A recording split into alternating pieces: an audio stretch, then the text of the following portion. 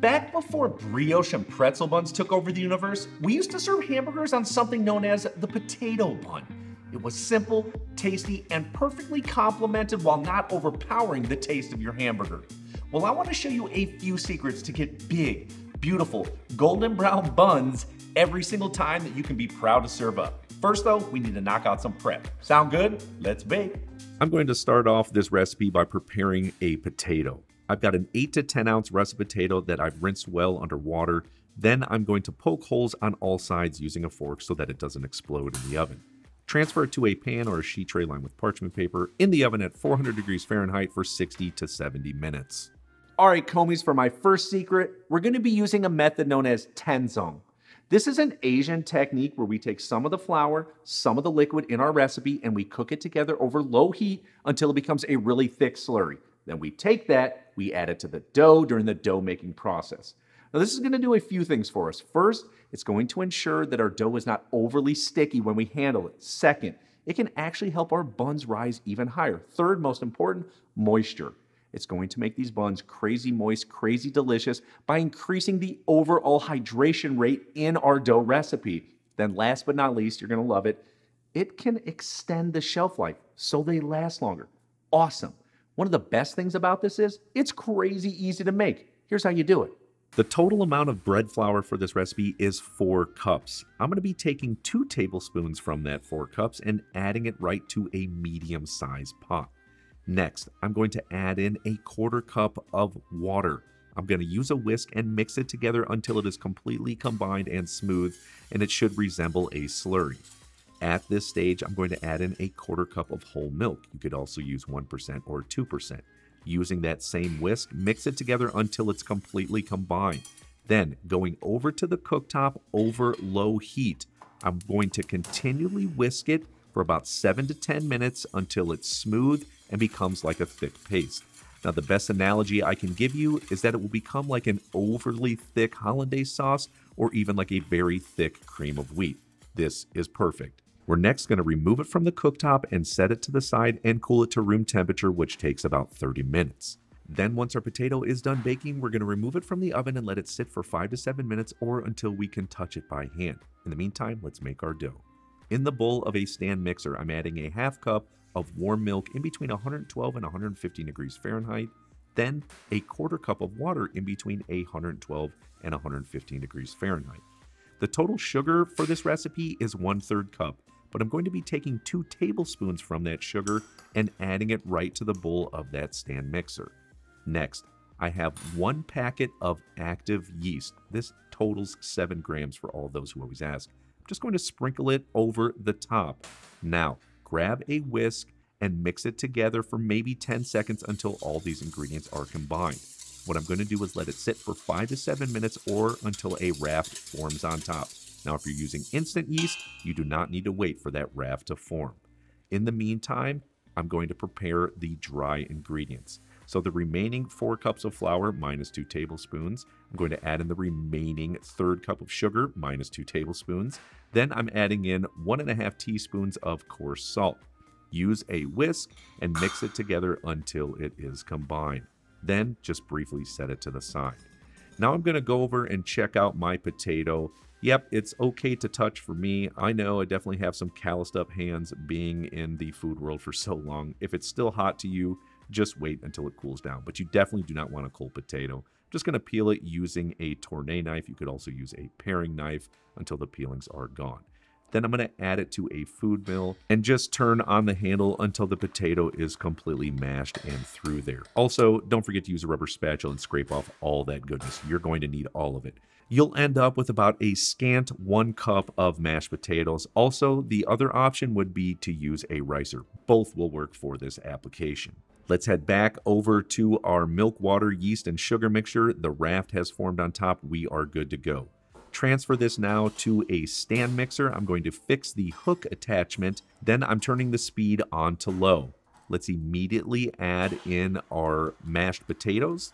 Then I'm going to add in our dry ingredients. That's the flour, sugar, and salt mixture very slowly until it is completely in there. You can see the ingredients are starting to come together. Then immediately add in 1 large egg.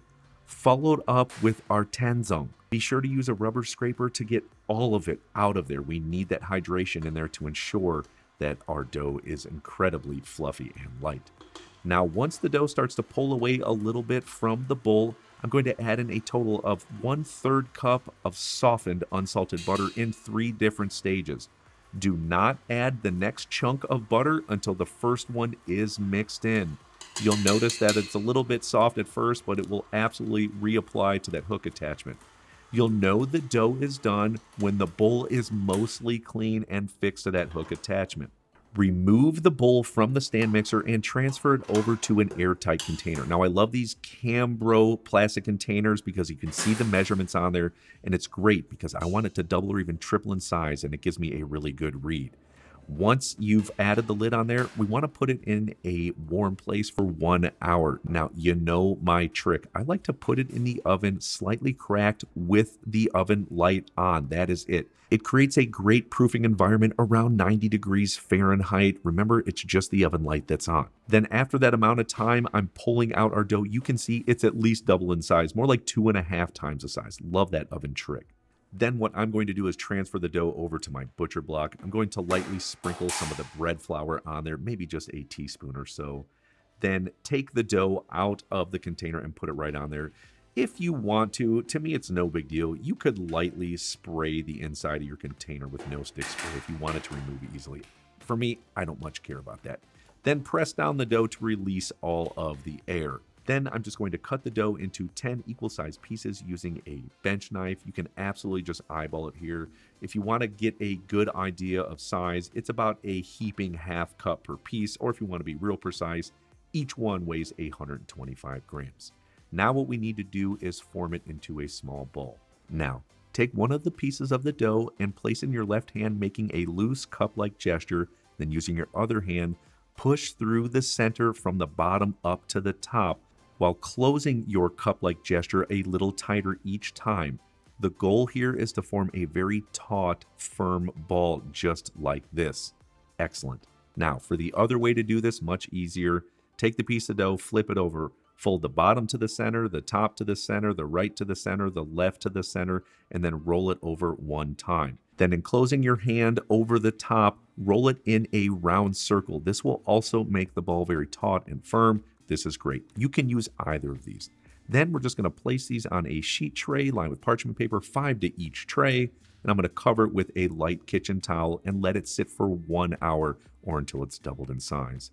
With about 25 minutes or so left in that rising process, I'm going to fill an 8x8 pan 3/4 of the way full with cold water, adding it to the oven on the very bottom rack. I'm going to preheat the oven to 375 degrees Fahrenheit on convection. If you don't have convection, 400 degrees Fahrenheit will suffice. Also, while I'm waiting for everything to preheat up and rise, I'm going to make a quick egg wash. So using 1 large egg yolk and 2 tablespoons of milk, you can use whole 1%, 2%, doesn't matter. Whisk it together until it's completely combined. Just a little bit more time until everything is done rising. Let's have our first look. Fantastic, doubled in size. I know they're good, and I push the top of the bun and it springs right back up and feels slightly firm. This is excellent. Now take the time to generously brush our egg wash on each of our hamburger buns. You want to make sure they're coated. This is going to ensure they'll be beautifully golden brown. Then in the oven on the middle rack at 375 degrees Fahrenheit convection for 17 to 20 minutes. So while this first batch is in the oven, I got to thinking, what are some different toppings we can put on the potato buns?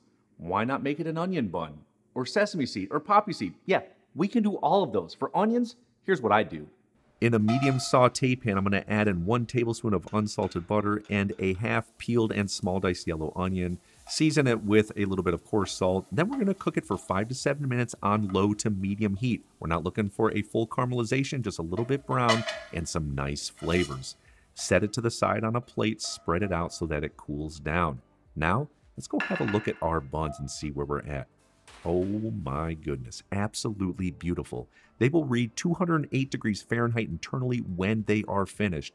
Now, one of the most beautiful things about the tangzhong is you can get an extra 4 days of shelf life out of these hamburger buns, and they freeze amazingly well. So don't be afraid to pop them in the freezer and pull them out when you're ready to use them. Now for those other buns that I'm going to add a few toppings to, make sure they are all brushed with the egg wash. For the first one, going to add on a ½ teaspoon of sesame seeds. It does not need to be perfect, just coat the top as best you can. Then how about some poppy seeds? A ¼ teaspoon will suffice to cover the top. Again, does not need to be perfect. Then for the onions, take about a tablespoon or so and generously spread them out over the top. Same thing, 375 degrees Fahrenheit in the convection for 17 to 20 minutes. And oh, these look so good.